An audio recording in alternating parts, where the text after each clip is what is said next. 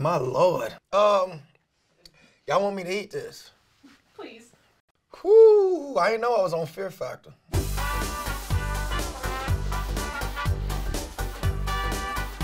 Hi, my name is Jordan, and I've been making shrimp and grits with my grandmother since I was 7. I am Phil Duckett. I have been making shrimp and grits for 12 hours.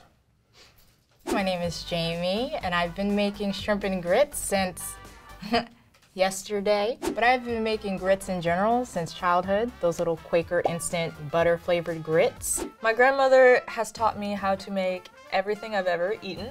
I didn't have an interest in it. She kind of coaxed/forced me into it. So usually if you're doing it with the shrimps, you know, you're going out to eat somewhere that's kind of like a brunch dish. At home, you really just kind of make the grits as like a side. It would be lying if I said I'm self-taught. I actually have my mother on FaceTime walking me through the process of it, but it is our family secret recipe for low country shrimp and grits.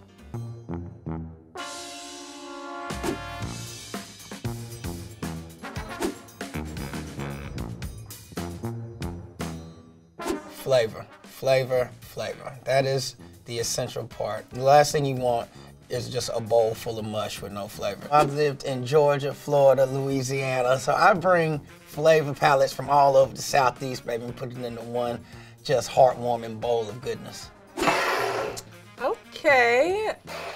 Oh, wow. I'm just loving the coloring. Like, it just doesn't look how I would expect. The plating is very nice. They left the tails on, which does present very well. Oh my gosh, this looks like bacon bits. Oh, there's bacon on it. Okay, it's gonna be interesting. I don't eat bacon, but I'm about to eat this shit. It's well seasoned. I do see some parsley flakes on top.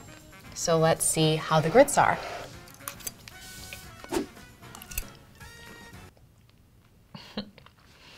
I'm not crazy about this one. The one very small criticism that I have of the dish is I find the roux to be a little darker. When you're making a roux, you can almost over brown the roux, and I can sort of taste a depth of flavor that maybe I would want in a stew, but maybe not necessarily in a shrimp and grits. I think the shrimp is flavored pretty well. I'm not crazy about the texture of the grits. Maybe it's the taste, but I like the shrimp a lot, and I think it's doing a lot of the work. The best part about this dish is that they went above and beyond to make sure that they would have all the flavors that you'd want when you're eating a shrimp and grits. They've added extra meat just to, you know, bring like a richer, more umami flavor to their shrimp and grits. Oh wait, hold up. The aftertaste is yummy. The sauce is really good. Hold on, okay, maybe I just need a little more sauce on the grits. That was the problem. I think I would give this one a 9. I would rate this a 7.5.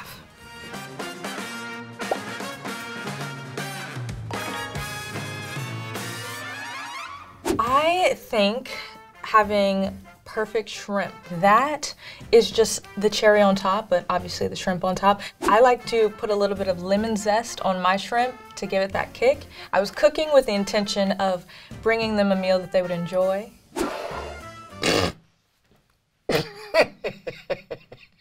Nice. All right, this is a very dainty portion of shrimp and grits.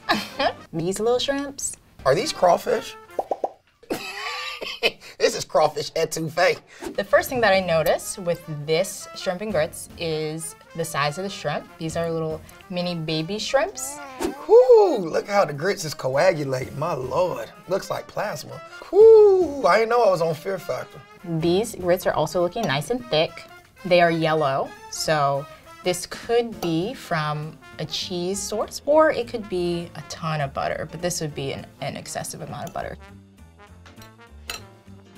That'd be it for me. Woo! Like a game of roulette.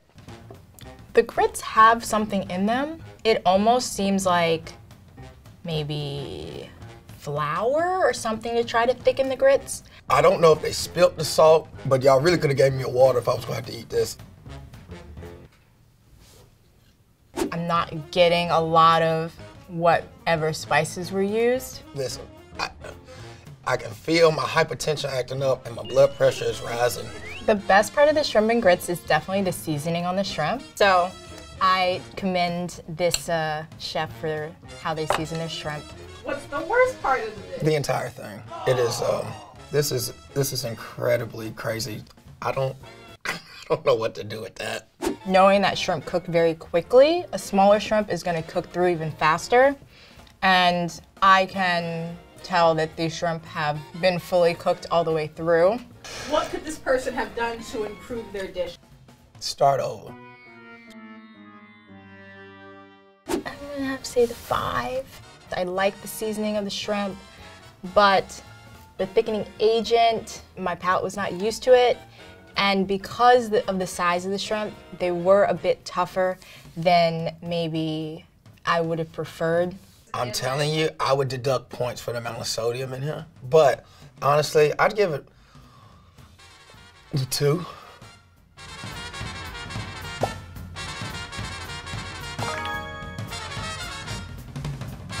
The most essential thing to making a really good shrimp and grits are your ingredients. I love like a Cajun Creole style shrimp and grits. I do think that New Orleans flavors are the best.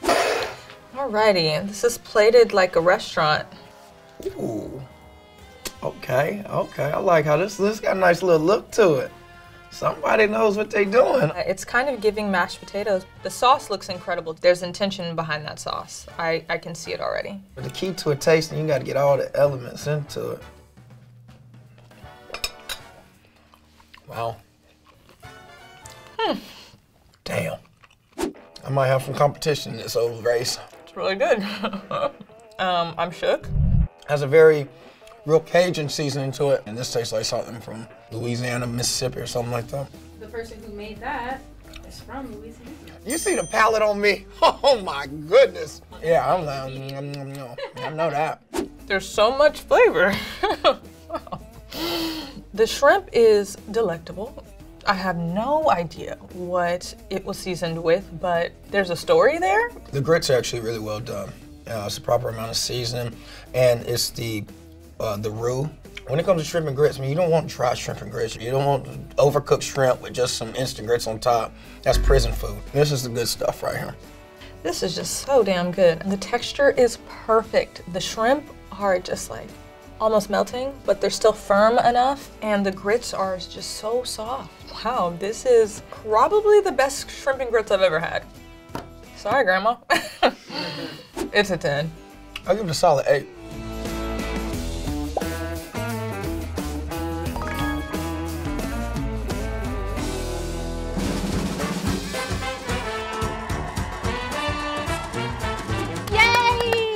I always knew the Creole flavors would prevail. This before I just, use what I knew, use my favorite flavors to create a dish that everybody knows and loves.